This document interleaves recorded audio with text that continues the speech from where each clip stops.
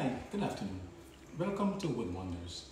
Here is where we'll be sharing tips and bits of information. So whenever you're making a purchase of wood for any kind of application, whether it's for flooring, whether it's for kitchen cabinets, whether it's for doors, you will be a lot more educated in making a wise buying decision. Now, today's topic is kiln drying. Many customers and clients have constantly asked us, what really is kiln drying?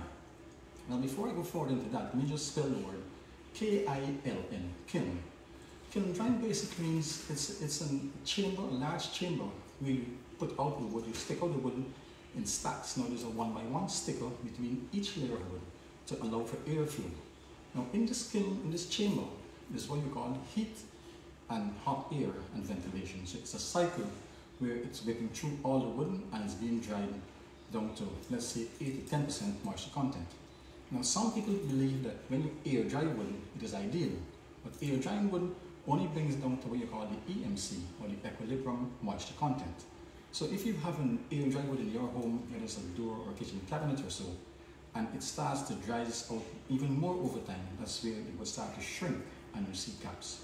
Now, there are also different schedules to drying wood. It's like if you're cooking fish, at least you know you would not cook fish to the same heat and speed as how, say, you cook beef or chicken. Does that make sense? So different species of wood, depends on the density, they have different schedule of which you dry to. So next time you're making a buying decision, just ask the question if the wood is kiln dry, which means if the moisture has been entirely removed. Now, if you find this video interesting, and people can actually benefit from it, I'd like you to like it and share it, please. Until next time, I'll see you for more Wood Wonders. Thank you.